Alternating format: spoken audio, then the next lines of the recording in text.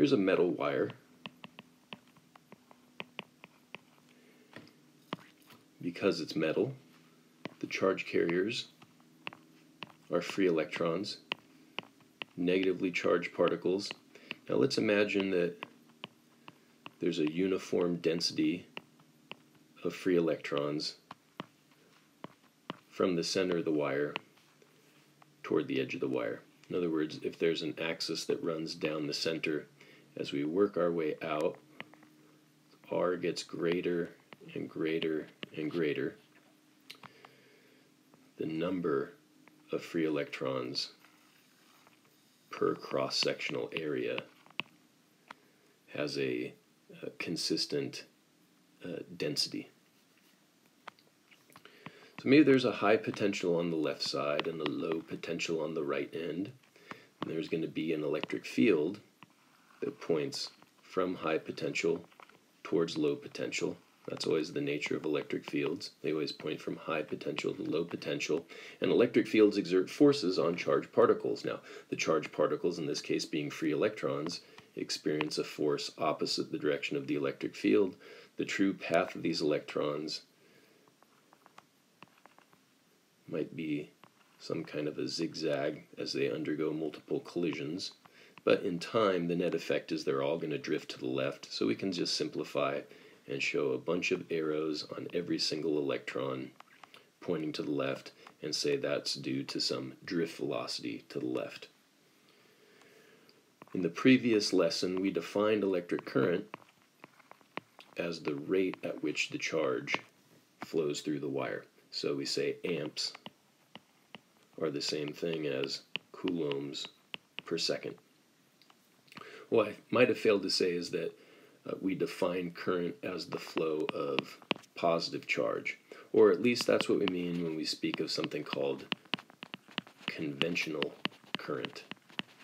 And that's really what we mean every time we see this symbol I, the conventional current. Conventional current is the flow rate of positive charge.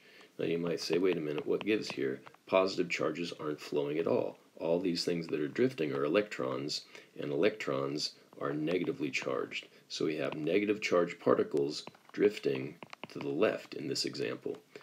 Well, I want you to consider an electron that drifts to the left like this. Well, because it leaves this area and now shows up here, for a moment, this region of the wire appears to be positively charged because it's lacking that electron. But of course, another electron over here in the conductor is going to drift to the left and fill in that place, canceling out that positive charge. But now the electron is no longer here, so now this region seems to be positive. Well, you see where I'm going with this. Another electron is going to drift into that space, neutralizing this segment of the wire, leaving for a moment in time this portion of the wire positive. So yeah, as the electrons drift to the left, it gives the appearance that positive charge is moving to the right. We can't distinguish between these two. There's no difference in the effect of having negative charges move to the left or positive charges move to the right. So even though electrons might have a drift to the left, we say the current flows to the right, because what we mean by current is the conventional current, the flow of positive charge. I'm going to put a radial axis on this wire. So working our way outward, we have capital R. There's a ring I've drawn, R1, another one, R2. And so I'm just picturing greater and greater cross-sectional area. So this current represents the flow of charge throughout the entire volume of this wire. But you might ask the question, what fraction of that current is flowing through this innermost cross-sectional area? And if we increase it, how much more current is flowing here? So now I want to talk about not so much current, but something we refer to as current density. We'll symbolize that with capital J. We say the current density is the current per unit area. Or rearrange that, current is the density of current times the area. Yeah, so if these electrons are uniformly distributed across the cross-sectional area that our eye sees when we look down the axis of this wire,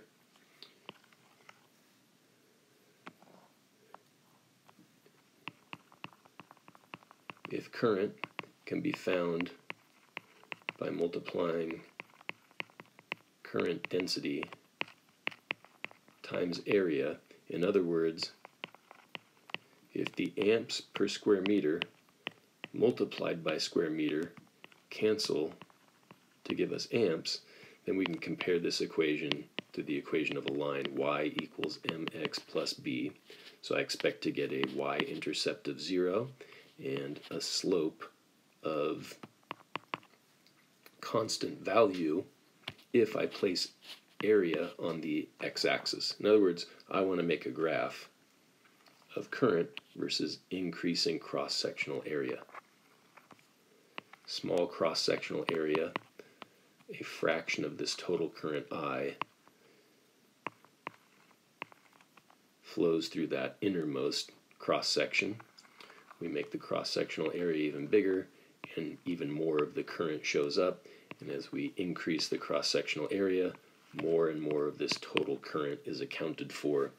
So we just get a straight line for our graph of current versus area, because I is equal to J times A, and so we just have a straight line with a slope equal to the current density. What's that mean for a graph of current versus R? As R goes from R1 to R2 to capital R, well, cross-sectional area is pi r squared, so I is equal to J pi r squared. So now we have a graph that looks like a parabola. The current is proportional to R to the second power. Of course, this isn't how it has to look when our eye looks down the axis of the wire. We might see that the amount of current through this centralmost cross-section might be very small. And then as we increase the radius, and therefore we increase the cross-sectional area, the current might dramatically increase. In other words, J, the current density, doesn't have to be constant or uniform. In fact, the current density could be some function of R. We have R1, R2, capital R. Maybe, hypothetically, we could say that J is equal to some constant. Maybe we'll use the Greek letter alpha times R. In other words, when the eyeball looks down the axis of the wire, we see the charge carriers, these electrons, are not uniformly dispersed. They seem to be more dense towards the perimeter or the outer edge of the wire. That actually happens often in the conduction DC and direct current conduction of electricity. There's something known as the skin effect, which says that a larger portion of the current is flowing on the surface than through the inner portion. So this isn't too bad of a hypothetical case. So earlier when I said current density is the current per unit area, that's certainly always true of current density, at least in terms of the units. We always express current density in amps per square meter. However, I think this would just be a way of calculating the average current density. But then again, when current density is uniform, there's no distinction between the average current density or the current density of any chosen portion of the cross-section. But when the current density is non-uniform, then we say, okay, how does the current density here in region A compare to the current density here in region B? Well, if I just take any sample of cross-sectional area, maybe some dA here, and I take another sample of cross-sectional area dA right here, then the current density is whatever fraction of the current is flowing in that fraction of the cross-section. So that's probably a better description for current density. If that's the case, by rearranging, dI is equal to J times dA. So if I want to know, for example, what fraction of the total current, right? We've got a total current, capital I, flowing to the right in this wire, if this end is high potential and this end is low potential. What fraction of that current flows through this fractional cross-section? Well, it would just be equal to J times that dA. And if I want to get the total amount of current, then I have to add up this additional amount. So to say I'm going to add up all the contributions to the overall current, and I can say the total current is just the summation of all the contributions to the current, which in turn is the integral of JdA. So in our given example, where we said the current density conceivably could be something like alpha R, then the total current is equal to the integral of alpha R times dA. Now what's dA?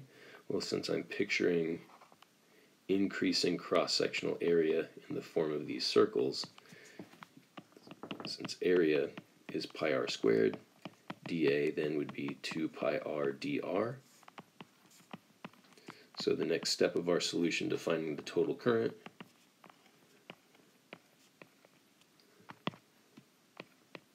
we substitute for dA 2 pi r dr.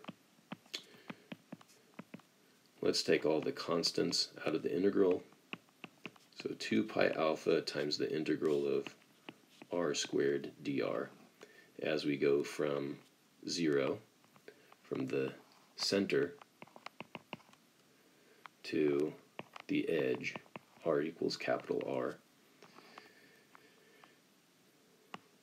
Then we get a total current equal to 2/3 pi alpha capital R cubed. And if I just want to know how much current flows through the wire up to this radius, r less than capital R, then I guess we can express this as a function. The current up to any distance would be equal to 2/3 pi alpha lowercase r cubed. So our graph of current versus radius is still concave up, but it's not I proportional to r squared as it was in our previous example here, where the current density was uniform. In this example, based on this hypothetical, this would actually be I is proportional to r cubed. And the current versus the area is no longer linear. That graph is also concave up. The bottom line to all this